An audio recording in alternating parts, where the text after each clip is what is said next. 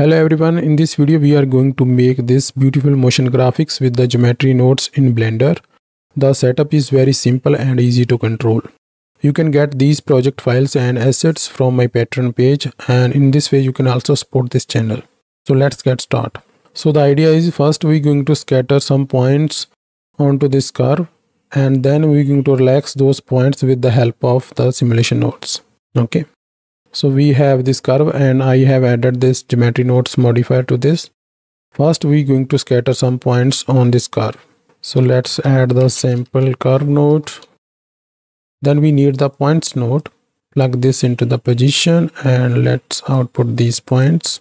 So with this we can control the number of points. So let's increase this to 500. But all the points are on the same location. So we have to randomize this factor. So let's add the random node. Let me decrease the radius. See, and with this we can control the seed for these points, and with this we can control the number of points. Now if you have a multiple curves or the curve which has multiple splines, you can enable this option, all curves. Okay. Now we have these points. Next we're going to slightly offset these points.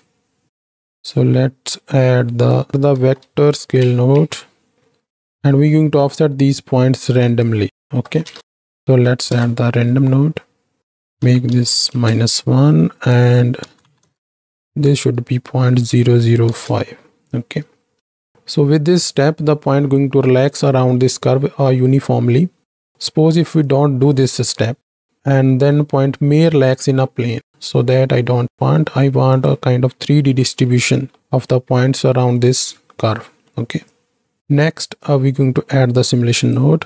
So let's add the simulation node. And then we're going to add the set position node. So here we're going to build the force. With that, we're going to relax these points. Okay. So let me show you the concept for the force. So this is the first case.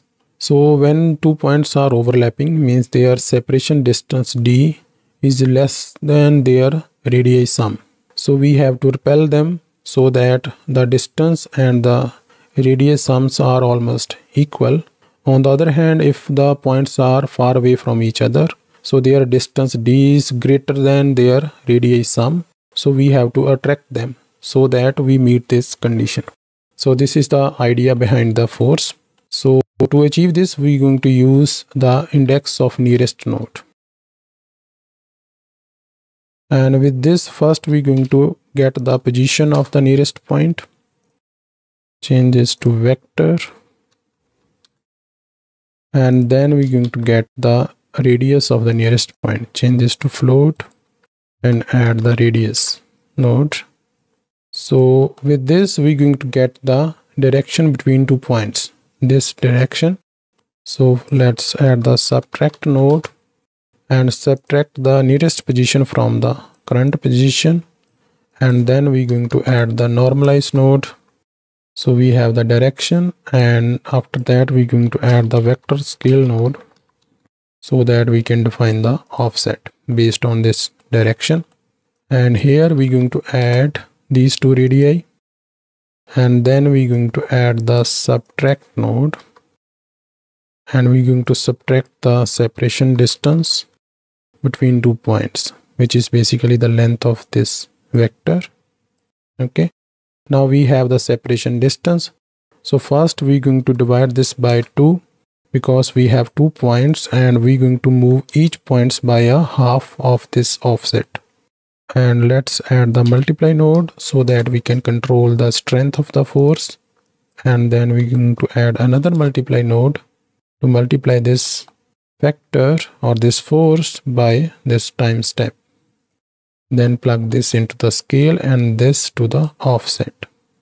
Now let's put this in a frame. So this is our force.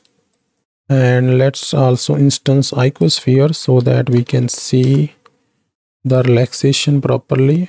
Add the icosphere, and let me also smooth them. Shade smooth, increase this to 3, And then we can also add the radius node to define the radius of these icospheres based on the radius of the points. So we have this. Now let's run the simulation. See, these points are relaxing, but we have to increase the force to make this motion faster. See, these points are relaxing quite nicely, but we have to fix this jitter motion. Okay, so to fix this, we're going to use the sub-step method. So for that, let's add the repeat zone node and connect this to this, this to this, and this to the simulation node, and connect this geometry to this. And we're going to also add this delta time to this, and this to this force node. Okay, so with this repeat zone node, we're going to divide this time step into smaller step. Okay, and the dynamics is going to happen within those smaller steps, and hence it's going to smooth the motion. So let's add the math node, change this to divide, then add the integer node and use this for this. So when it is 1, it is using this delta time, the default step or the 1 step. If I increase this to 10, then it is using 10 sub steps. So let's run the simulation.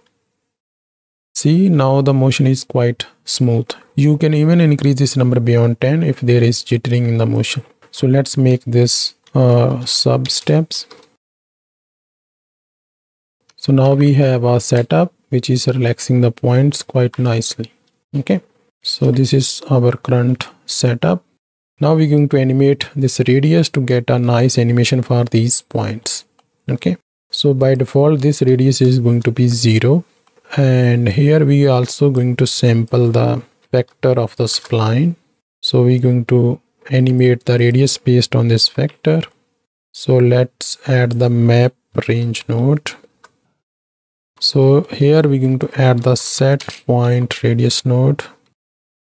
Let's plug this into this, and let's type here 0.025, and if I run this, see, we have a radius gradient along this curve. Nice. So we can animate this gradient. Okay, so let's add the math node, change this to subtract, and here we're going to add the KS time fall off node. By the way, these fall off nodes are freely available on my Gumroad page. Okay, so let's do the animation from 1 to maybe 100 frame, and we can change this from -1 to 1. Sorry, 1 to -1. So at the start we have no points, or the points with 0 radius.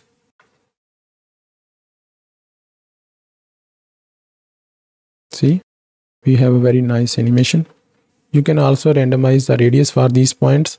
So just add the random node here and change the radius from 0.01 to 0.025. Let's change the seed. Now you have a points with different radius. Okay, now let's add the material to these points. So first we're going to store a random value for these points so that we can randomize the material.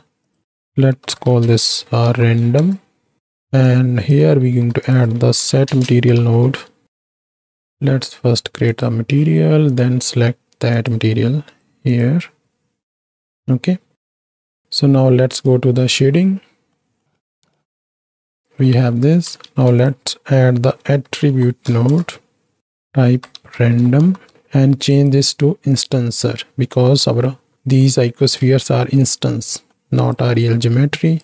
Then we can add the ramp node into this. I think we need to change the seed of this random node. Okay, nice. And now let's make this around 0.35 metallic, roughness 0.15, and let's make this magenta type color, something like that. And now you have this points with different color and they are relaxing on a curve.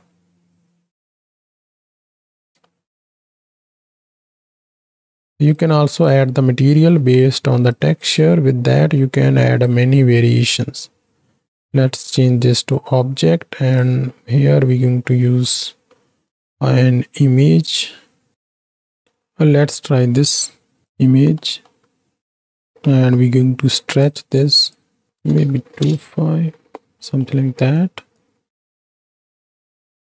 And right now all this is in a one direction, or they have a same material direction. We can randomize this by randomizing this rotation.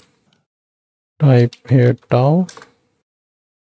Now we have these spheres with different orientation, and we can also randomize the rotation of this texture to get a even further variation in the material. So let's add the multiply node, plug this into the rotation, and with this you can randomize the rotation per this point to get a different result.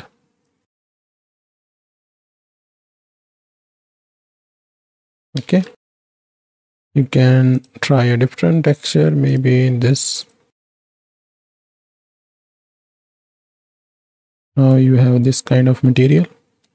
Okay, and you can easily draw a different curve or curve onto any object to get a different result. So let's try a different curve, maybe something like that, or let's try a overlapping curves.